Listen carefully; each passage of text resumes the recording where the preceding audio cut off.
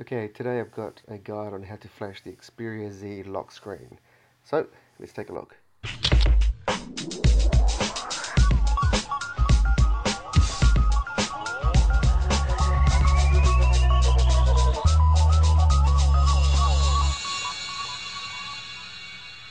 Right, so the very first thing you need to do, well I recommend you do, is take a backup in Clockwork Mod Recovery. So just do a backup of your current ROM status, just in case you don't like the lock screen and want to revert back to how it was before.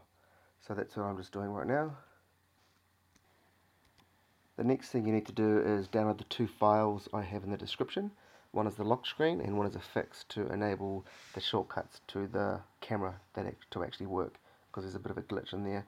Now please download the ones I've got, because I've modified the updated script file as there is a mistake in there which didn't flash properly.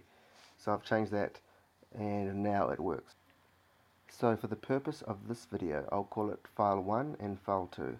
So download both files, flash file 1, as soon as it's finished flashing, flash file 2, and then just restart your device.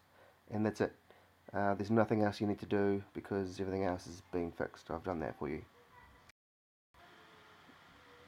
Okay, now I'm just going to fast forward it a little bit because it's going to run through the updating sequence of Android, because there's quite a few files and folders that have been changed around.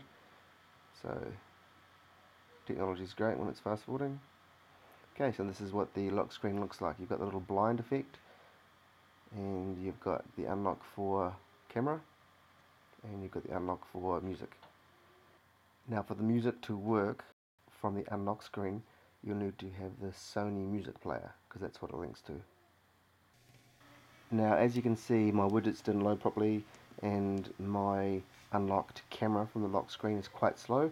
That's purely because I've just booted up and my SD card, external SD card, is trying to initialize.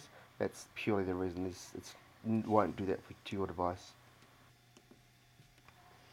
That's all there is to it. So thanks for watching and I'll see you next time.